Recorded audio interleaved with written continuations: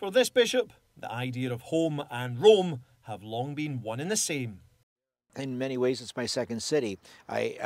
When I was a seminarian here, beginning in 1957, I never really was that sentimental about Rome, but I became so as time went on. I had spent 18 years of my life here, in addition to other kinds of visits in the course of my lifetime. And so Rome is very much my second city. And many things are familiar and yet somewhat changed, and all of that makes for a certain amount of nostalgia mixed with excitement and happiness. He was in the Eternal City in March for an official visit along with other bishops from the Midwest to renew their commitment as successors of the apostles. It was also a chance to revisit his personal history, the Congregation for Catholic Education, where he spent 11 years as an official, was a stop on the bishop's journey. Bishop Fabian Bruskewitz from Lincoln, Nebraska. Sono stato qui anni fa, 69 fino all'80, 12 anni di lavoro.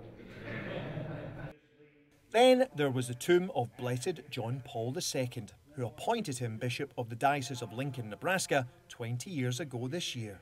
Well, it was a very moving experience to be there at his tomb, of course, to say Mass. I was not able to be here for his funeral, but I did observe and pray along with the throngs of people who were here with a television miracle. But I must say that he and I had a long history. Even before he was the Pope, he was a member of our congregation, and I interacted with him on many different levels and in many different situations.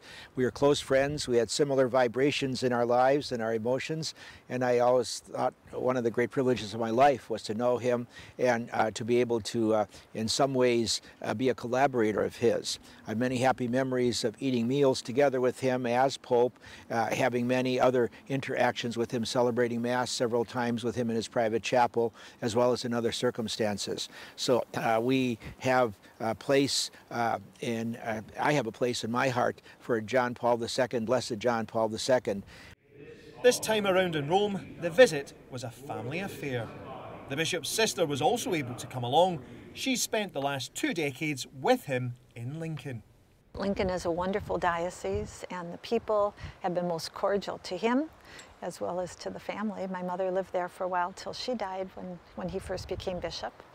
And it's a great privilege, really, to be with the bishop. He's been so good to me. Took me here today for this, this time for his limina visit along with him, and as a gift from my mother. So I'm very happy for that. He works hard. He loves the church very, very dearly and very deeply, and will do whatever the Lord wants of him to do, no matter how long it takes for him to be retired or not retired, and whatever God wills, I think he's pretty willing to do. I first of all have to take some time to make an account of my stewardship that I have to give to God sooner, perhaps than later.